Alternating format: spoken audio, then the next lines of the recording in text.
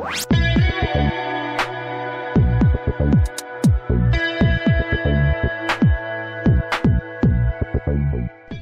going on, guys? Killer6 here with episode 2 of my Legendary Items Guide inside of Borderlands pre-sequel, and today we're looking at the Torrent. There are several prefixes this gun can spawn with, including deft for accuracy, flying for bullet speed, stopping for damage, skirmish for reload speed, stoic for stability, and bladed for bonus 50% melee damage. Now, my own personal preference would be stopping or flying, and I'll go into why in just a moment. Now, at level 50, this gun does 1733 base damage, and depending on the prefix, the accuracy will range between 88.2 to 90.6%. Fire rate ranges between 10.4 and 11.2%, and the reload speed can go anywhere from 2.2 to 1.9, and all three of those categories have such a small variation that I recommend the bullet speed or damage variant to get more bang for your buck.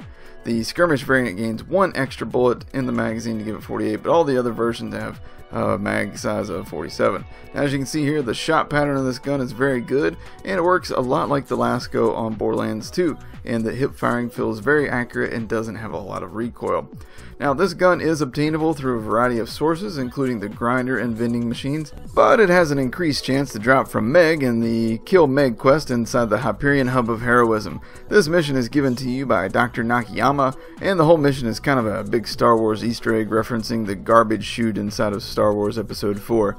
Now, the trick to farming Meg is that you can only kill her once, so in order to farm her repeatedly until you get this item, you're going to need to save at the start of the mission by forcing a badass rank save, and then every time you fight her and she does not drop the item, you're going to need to dashboard, or if you're on PC, you're going to want to Alt F4 to exit the game without saving. In order to get multiple variants of this gun, you're going to need a second controller or a friend online to do this with you. Now, bear in mind, if you use a second controller on Xbox or PS3, that you will want to be right beside of Meg's garbage chute with the other player right after the fight so you can drop the items off. Because if you bring them over from the original spawn, then you're going to most likely trigger multiple save points along the way, which will ruin your chance to farm Meg. Now, this farm took me 14 tries to finally get this drop, and you're going to see that right here. And actually, 14 runs is not all that bad, all things considered. And there you can see that I get the bladed version right there. And now that you've seen me get the drop, let's go ahead and go into exactly how you can do this yourself and how you can do multiple runs. Now, first of all, like I said earlier, you're going to want to make sure that once you've accepted the quest, go ahead and save and quit. And what that's going to do is it's going to pop up a little message like I've got here on my screen that says that you failed. Now, of course, you can go ahead and run it the first time and fail on purpose, or go ahead and kill Meg and dashboard the first time. I just like having this up on my screen to remind me that I've got this mission still available. Now, you want to avoid the temptation of turning right here.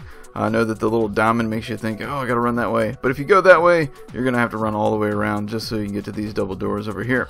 So this way is the fastest. Now, these doors never look like they're gonna open until you're right on them.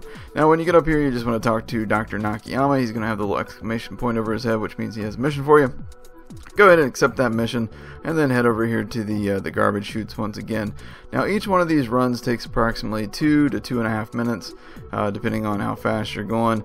And I've got this on normal mode just so I can get the drop for you guys. On the True Vault Hunter mode, it will take maybe an extra 10-15 seconds. But all in all, you don't even have to fight any enemies to do this. That's what makes this such an easy run. So, my final verdict on this gun is that it is a fun SMG. It's my current substitute for the last go. It's not quite as good, but it's as close as you can get on the pre-sequel.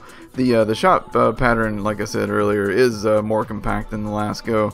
But, I hope you guys enjoyed this episode. If you did, then please take a moment to click that like button and hit subscribe for more Legendary Item reviews, and I will see you guys back here tomorrow with episode 3. Take care.